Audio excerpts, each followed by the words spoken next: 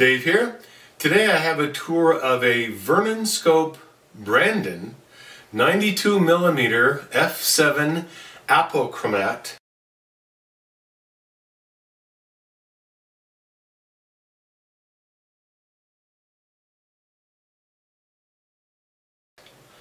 From about 1987.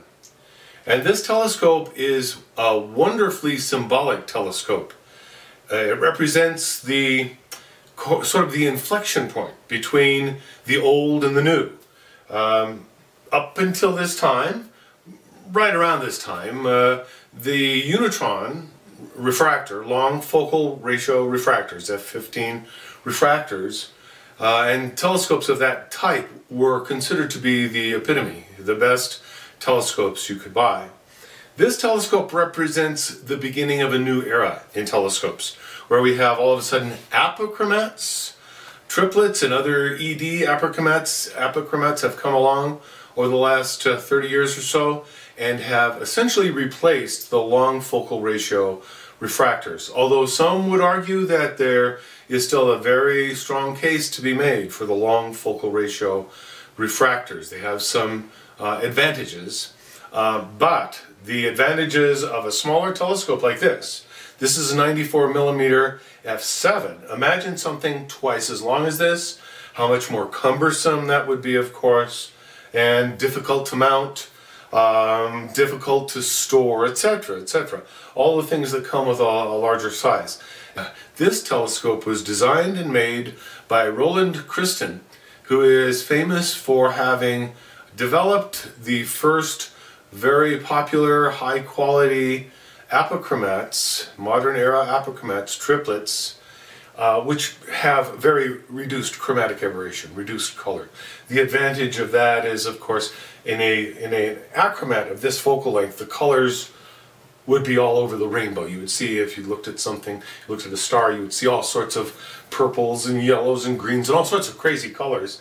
And looking at the moon and so forth, I have a 6-inch f10, a beautiful Jaeger's f10, beautiful lens. It's perfect optically, but it's an achromat.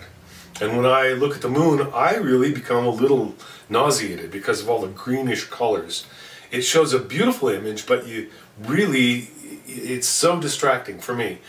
Well, anyway, this scope is, it's very interesting because it's got some of the heritage of a Unitron. As a matter of fact, much of this telescope is Unitron, or at least made by the same supplier that supplied Unitron parts. For example, this focuser is identical to a Unitron focuser. It's called a super focuser from a high quality 4-inch or larger Unitron telescope. The cradle here is also identical to a Unitron 4-inch. The cell here, the objective cell with the 3 distinctive adjustment screws, is identical to a Unitron 4-inch telescope. The tube diameter here is identical to a Unitron 4-inch. As a matter of fact, I've inserted a Unitron Super Unihex here. I'll show you that. This just slides right in there. Now this is not a 2-inch. This is something a little like 2.14 or something like that. Slightly larger, one of those oddball Unitron sizes. But the Unitron Unihex fits in there perfectly. This is actually a Super Unihex. So the Super Unihex fits perfectly. As a matter of fact, it's not a bad way to use this scope. Using the Super Unihex, it features a 60mm Kellner eyepiece, this highly coveted 60mm eyepiece, which gives you a very low power. And in the case of a Unitron 4-inch f15, would give you a nice low power, reasonably low power for using an f15 telescope. Well, at f7, a 60mm provides an exit pupil of about 8.5mm, which is gigantic. The average human eye, even a young human, a good healthy human at a young age, can open to about 7mm and accept an exit pupil of about 7mm at max.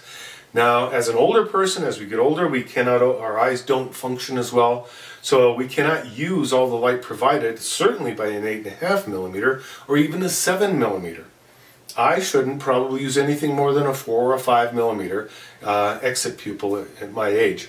However, even at my age, with this 60 millimeter, I have a power here of about 10 power. And although I'm not using all of the aperture of the telescope, I can still see through it just fine. And as a matter of fact, this becomes a nice 50 millimeter finder, about a 10 by 50 finder. So this telescope functions as its own finder when you use a long focal ratio eyepiece like this. As a matter of fact, the Vernonscope folks didn't even supply a finder with this. I believe their argument was that it really didn't need one. And that's a pretty sound argument. You certainly don't need a finder if you use a long focal length eyepiece. Now, with the Super Unihex, of course, it's very nice because you can rotate the Super Unihex and get a different magnification. I got the 60 millimeter right now. I can change to a 40 millimeter, which is still pretty low power for this scope, go up to higher and higher powers, etc. with several different eyepieces, select all sorts of different eyepieces of different magnifications. And believe me, this telescope will perform. This is not just a rich field, low power telescope. This telescope with that objective will perform at what they call stupid high powers, absurdly high powers. You could crank this up to probably 200 power and the image would still be quite adequate for viewing. Very, very powerful and crisp, beautiful objective with a beautiful image in this telescope. I hope you have enjoyed my tour of the Vernonscope Brandon 92mm triplet by Roland Christen. Thank you very much.